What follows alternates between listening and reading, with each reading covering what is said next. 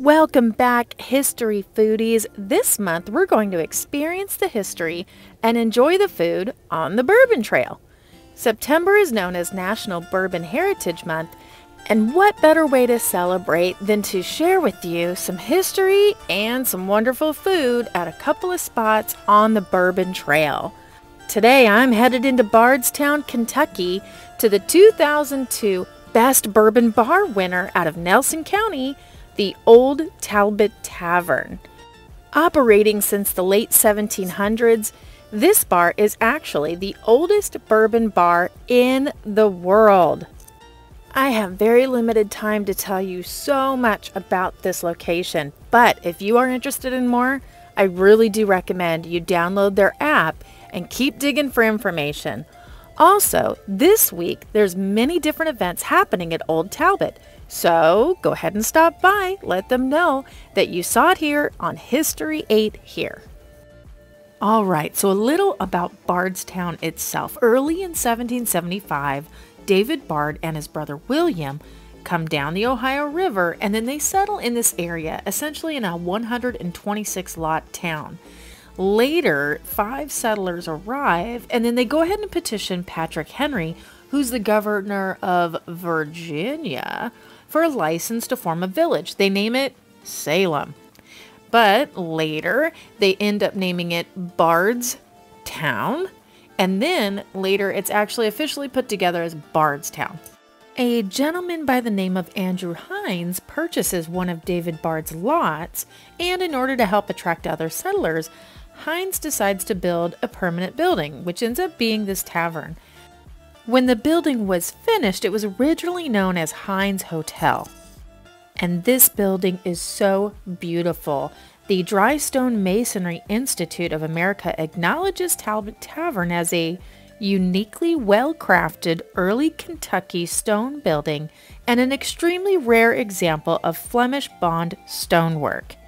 The app continues to tell us that in 1792, there was a lot of growth happening in the area and a large number of settlers come into town, and the Hines Hotel was expanded.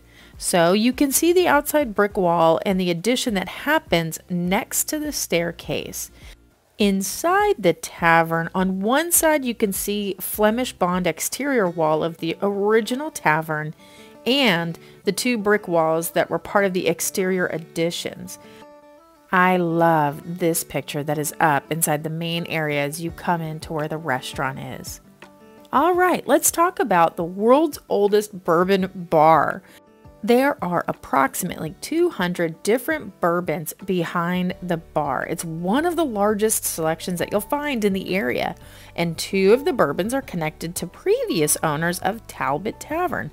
Tom Beam, brother of Jim Beam, created one of those best-selling brands that you see, and then 10 years later he sold the tavern to Tom Moore, founder of the Moore Distillery, now known as Barton Distillery, and the maker of Very Old Barton.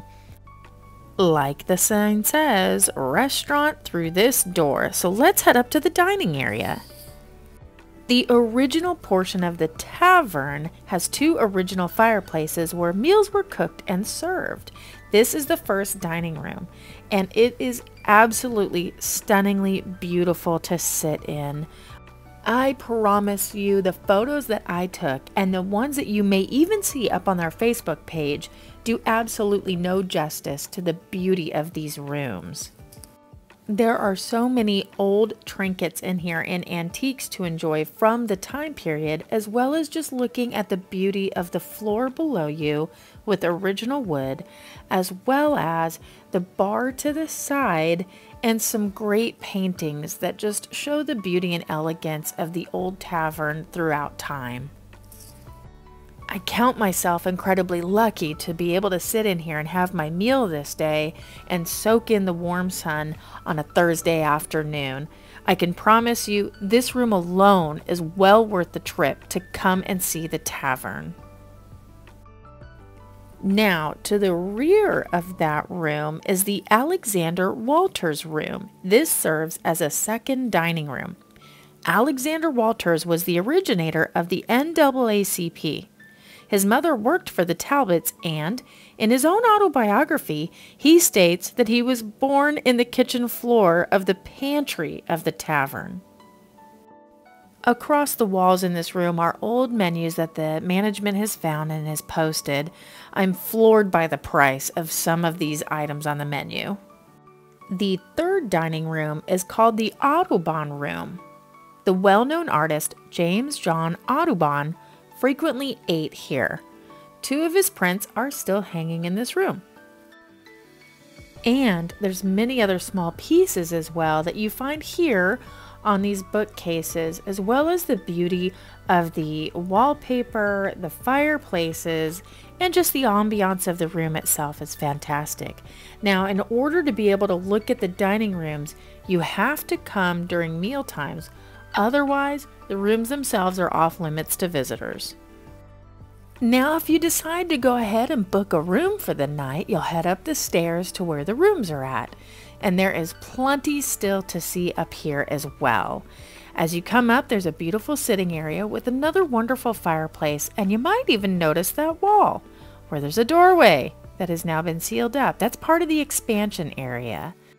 Tucked away in the Jesse James room area is a set of murals that our guest is going to tell us more about. So this room that we're standing in is pretty fascinating for a multitude of reasons, but during the French Revolution in 1790, King Louis stayed in this hotel as a guest of George Washington when he was exiled from France. And while he was here, he found our decorations, let's say, tacky, so he had murals painted on these walls, murals that he had covered up after he checked out, so these were actually uncovered much later. But the mural here to my right, this is going to be the Fountain of Versailles. As it looks right here, you can tell. Right over here, you've got Mount Vesuvius, or Pompeii. This one in the middle is when Julius Caesar took Rome. And this one to the far right, in the top left corner, or top right corner, you will see the Great Arc de Triomphe.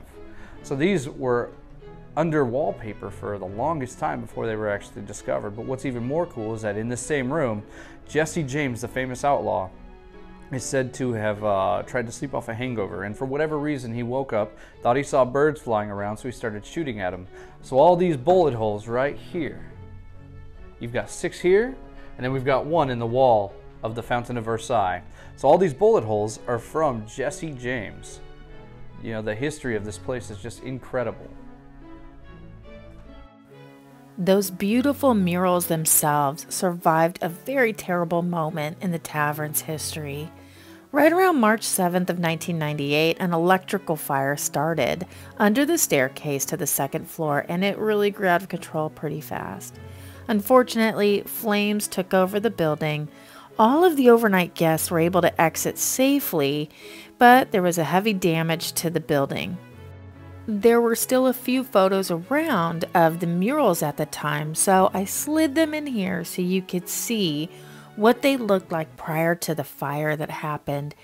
These were absolutely beautiful, and I can't imagine how devastated the family that owns the Talbott Tavern was when this happened.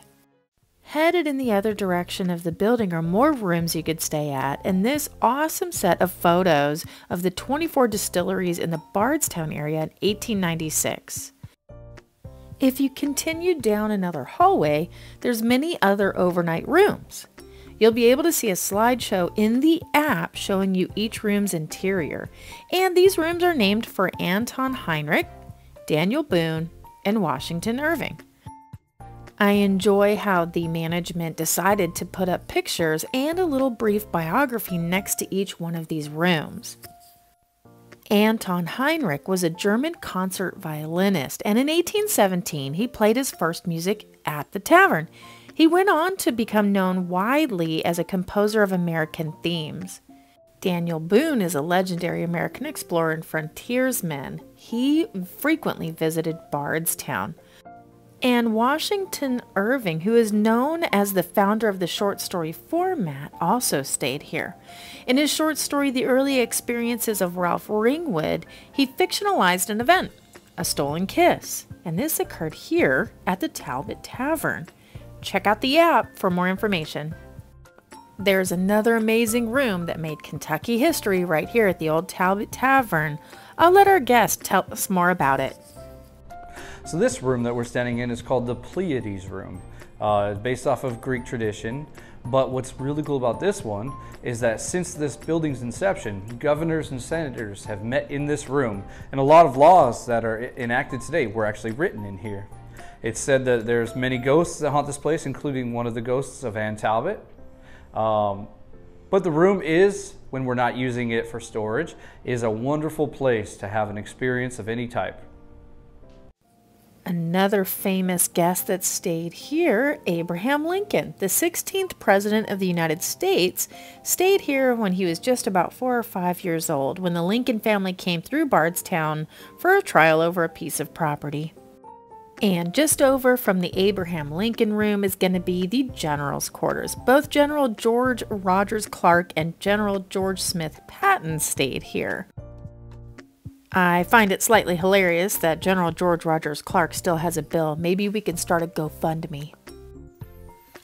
Everywhere I turned, there was a piece of history waiting for me to find it here. I promise you that there's just not enough time to come through here unless you go ahead and get a room for the night. There's so much to see. The time has come, my friends. We've experienced the history. Now let's enjoy the food. I dropped by this day at lunchtime. Some of the same selections will show up on the dinner menu, and I still had them pick out some of the best ones that you're going to be able to get no matter what time you come. But check out these wonderful signature drinks as well as the bourbon flights that you can get. The alcohol menu is pretty wide and varied, so you can find just about anything that's going to wet your whistle, as they like to say. I went ahead and started off with an Abe's Bourbon Ball. You'll find Buffalo Trace bourbon in here with some butterscotch schnapps, and then finished out with a Buffalo Trace cream. I grabbed my first appetizer. There you're going to see the fried green tomatoes. You guys, these things were gigantic. And again, if you've heard some of my other episodes, I'm going to grill places about their breading.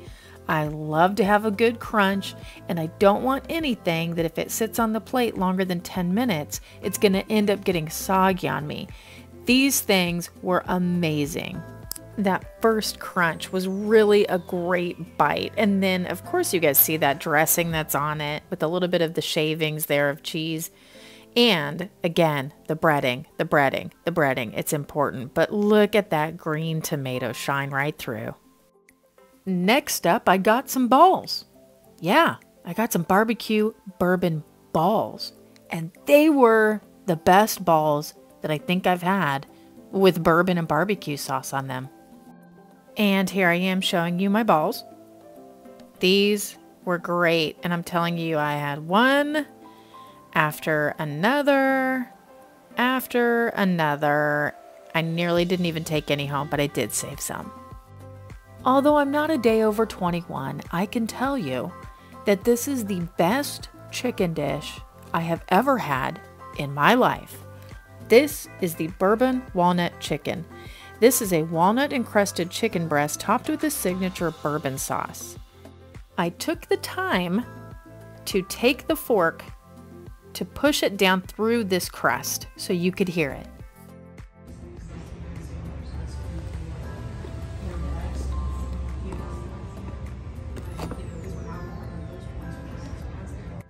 Now I know what you're thinking. Kailah, you're so young. How could you possibly know what an amazing chicken dish is? Well, you know when you know, folks.